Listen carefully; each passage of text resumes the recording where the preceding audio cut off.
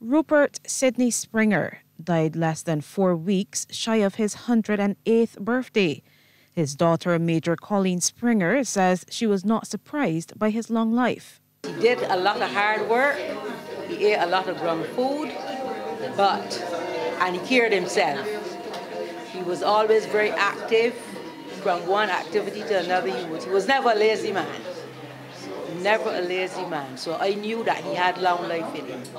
As family and other well-wishers gathered in the chapel of Anderson Funeral Home for a viewing, they recalled some of the many jobs Mr. Springer held as he sought to support his wife and 8 children, 4 boys and 4 girls. No stranger to hard work, his son Clayton recalls Mr. Springer working as a rock blaster, well digger, agricultural worker, and even a freighter in his younger days. He, in his younger days, would have helped build Sewell Airport, walking from St. Lucie to Christchurch on Sunday evening, so as to arrive in time for work on Monday morning and come back down on weekends. He worked all over the island and he walked quite a distance. That speaks to the hard work that he did, because he was consumed with a desire to support his family on his own.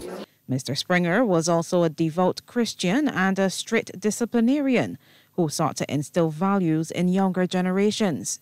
I can remember very well when there was a disagreement between this particular sister and myself. If there were lashes, he would share the lashes. Then he would say, y'all need to kiss and make up in front of me. And then he would give a cup of water for us to drink. That had to settle it, because we couldn't carry our disagreements any further than at that particular point.